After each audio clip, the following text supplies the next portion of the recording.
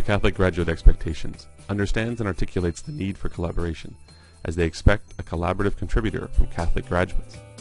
The key to understanding the sentiment behind expectation number 5 is to see the duality present in the wording.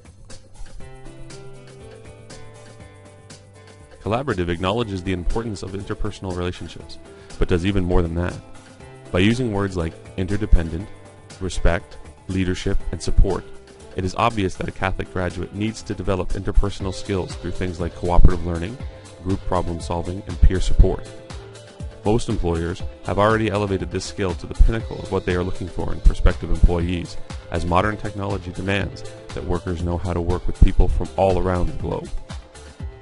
This expectation also articulates the need for a contributor.